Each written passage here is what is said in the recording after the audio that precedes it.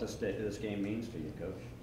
Well, a little bit more than it did last year, to be honest with you. Walking into the game last year, heard a lot about it and really felt like I'd been in a few decent venues and been a part of some big rivalries myself. And walking into the Glass Bowl last year, and from the second we walked in to the time it ended, I mean, on every single play, I mean, you could just feel the energy in the stadium. So it was definitely one of the better memories that I've had coaching this game, playing this game. So I definitely have understanding how passionate both communities are about this competition. So looking forward to getting after it again this Wednesday. Is this a game that can kind of, after you've had a difficult year? Oh, no doubt, no doubt. I mean, you win your rivalry game and sometimes all is forgiven. Now, that being said, we know that's not the case. We know that there's a lot of work that needs to be done. And it starts with preparing those kids to the best of our abilities to go out and give themselves the best chance to win the game, not go compete, but to win the ball game.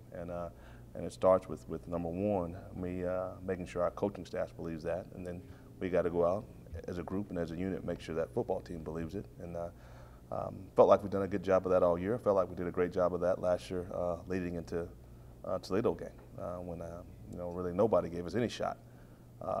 And you look up, it's 35-35 with 3 minutes left to go. So they'll compete, and it's definitely you could feel it this morning during workout that there was a focus there. Even coming off a disappointing loss to Buffalo, there was definitely a focus there, and everybody was locked in and ready to go. When you look back at last year, on paper, it's a very similar situation. It is. How were you guys able to rally this football team when you're having a not-so-good season for your rivalry game? Well, the biggest thing that I tried to do at that time was to make sure that we looked at it for what it was, the next ball game. And there's no more important ball game than the opponent that you have at hand. And the approach will be similar. Now, I have, and they will acknowledge, and if you ask our kids throughout the week, they'll acknowledge that we want bragging rights, and it's important to our community and our fan base. But at the same time, we've got to learn to focus. We're not to the point yet where we can overlook anybody. So each and every game that we play every week, we have to be at our best. And what are you looking for from Toledo? I look for them to be a little bit ornery after last week's performance to Ohio. They've had some injuries that they've had to overcome, as we all have in our conference. But it shows you the effect that those losing some guys, one or two guys, can make a big difference. They got a lot to play for. We're it goes back, and we're playing for pride, and when you've got a group of guys that's close, that can be dangerous. But they need this one. They need this one to get back to the MAC championship for the first time since I think maybe 2004. So I could be wrong there, but they won't leave any stone unturned in their preparation this week, and they'll have a sense of urgency about them, and we got to match it. So. It's exciting to be in an environment like that, and in a game that has meaning, championship implications for them. You never want to be the one that lets them in. Got a great relationship with Coach Kendall, probably closer to him than anyone else in the MAC. But at the same time, I want him to get in next week, not this one. For you guys, when you look at what Ohio did to them last week, is there anything that you can pick from what Ohio did to help you guys? Two different teams. They did the same thing to them that they did to us in the fourth quarter. They got foot to foot up inside and leaned on them a little bit, and they had a hard time playing those double teams just like we did. Ohio's a good football team, well-coached football team. They know their strength, and they utilize their offensive line and kind of wore them down a little bit. I know they're banged up a little bit up front. Offensive line-wise a little bit, and they were able to get after, and maybe not so much in sacks, Logan, but to keep constant pressure in his face. And guys, if we're going to have any success, it's something that we have to do, because if not, it'll look like last week. And he's deadly accurate, and he's got weapons. So we're going to have to find a way to get pressure on the quarterback, and on the back end, give him a little bit of help, because he's a good one. you've talked about in this league how bad you need a quarterback. Mhm. Toledo obviously has the best one in the league. Right. What has jumped out at you about Logan's career and what you've seen from him? Well, he constantly puts them in situations to be successful. He understands that that he's got weapons around him, and that it's his job to facilitate that football. And really, what he does better than anything else, he doesn't beat himself. You know what I mean? He takes what he's given, and he takes the check down, and he's constantly going from run to pass to run, depending on the situation. And he completes a high percentage of his passes. You know, we talk about the word that we're looking for in offense, and what I've liked about Jared Dagey, that efficiency deal. I could be wrong, but I'm willing to bet he's probably at the top of our conference and probably one of the tops in the nation. And when you got a quarterback that's doing those things week in and week out, you give yourself a chance to be successful. Not only that, the rest of your team feeds off of it. You know what I mean? And really, I looked at last week's ball game. We had some turnovers early, got down 21-7, but they just felt like this kid was going to keep us in the ball game. You know what I mean? And you know, lo and behold, he completes some passes. We go 99 yards, 21-14. We come back out. We don't turn it over in the second half. You wake up, and 10 minutes to go in the fourth, it's 31-28. You got a chance, and that's huge. And that's what, I know that's a long answer, but that's what he's done for that program over the last 3 years. So hats off to him. Excited for the opportunity to get a chance to compete with him. Well, you've also talked, and I know you were talking more about Logan than Jarrett, but there was some Jarrett mixed in there, especially with the efficiency. Could you also, the thing that struck me was the toughness on Tuesday.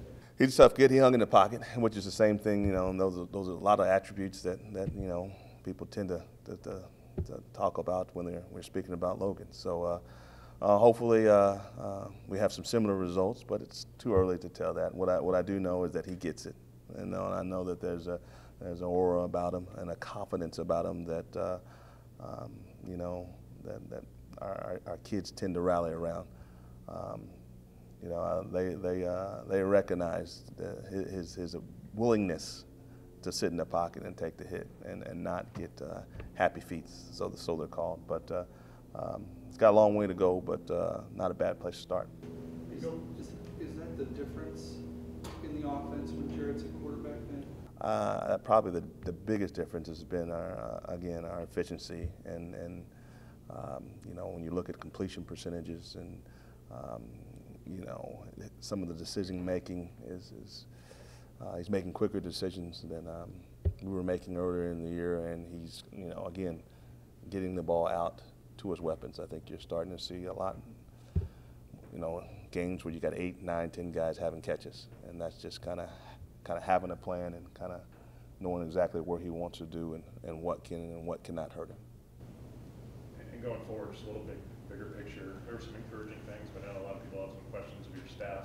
Do you anticipate that you will need to weigh significant changes this offseason, and how difficult? Well, it's you know, and this is not the time. It's always about continuous improvement. You know what I mean? And it'll start with me, and I'll go and, you know, self-evaluate myself and the things I felt like I did well and I didn't do well, and I'm sure our administration will do the same. And then from that point, I'll do the same with our staff. But you know, right now is not the time to have those discussions.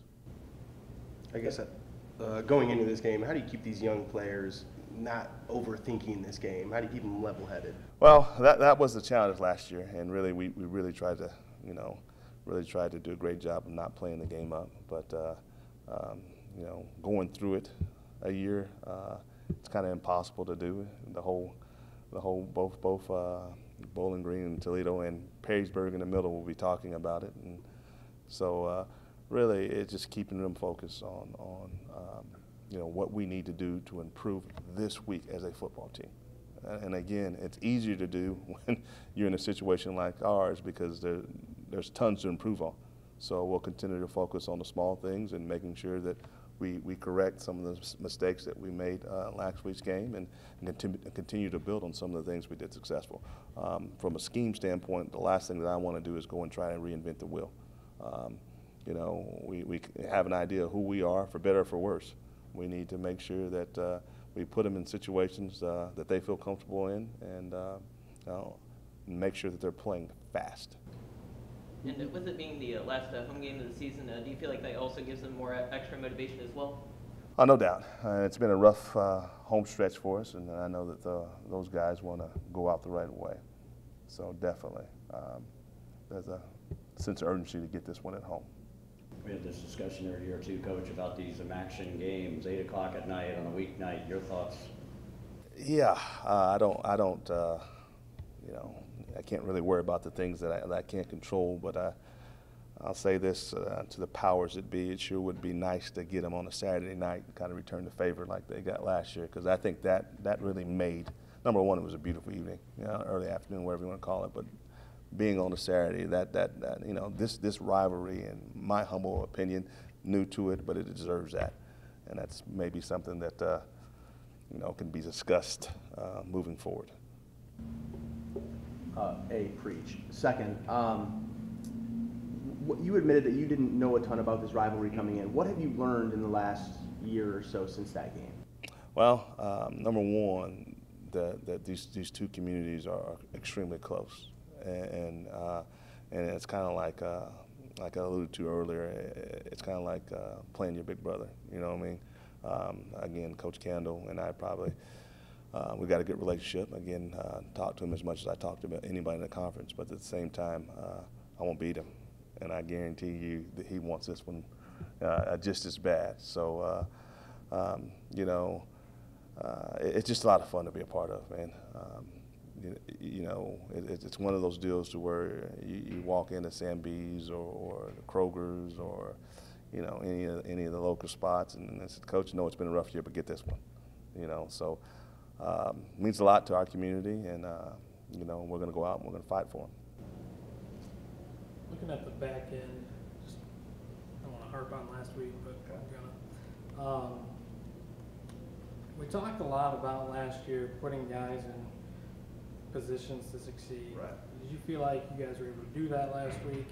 And what changes do you have to make this week? Well, I feel like you know, that Buffalo and Lance and his staff did a great job of taking advantage of the opportunities. You know, I think, and it's tough in the style of offense that everybody's playing right now, because everybody's double looking and checking. You know what I mean? If anything, one of the things that we definitely need to prove is disguising some things, and maybe I think they knew when we were in man, and when they saw it, they went after them. So we got to do a better job of protecting it and disguising it a little bit. But there's certain instances, you know, you're gonna some of your pressures, you know, you got to lock up in man, and you got to hold up, and if you're not getting to them, then, you know, Tyree's able to hold on that ball and launch it 50 yards, and you just get outrun. So, you know, those are things that we need to look at and try to find answers to. Good. Real quick, you know, before I get out of here today, I want to make sure that I wish my dad a happy Veterans Day, along with all the other men and women that have served this country. I am definitely a military brat and proud of it. So thank you for all that you do. Appreciate you.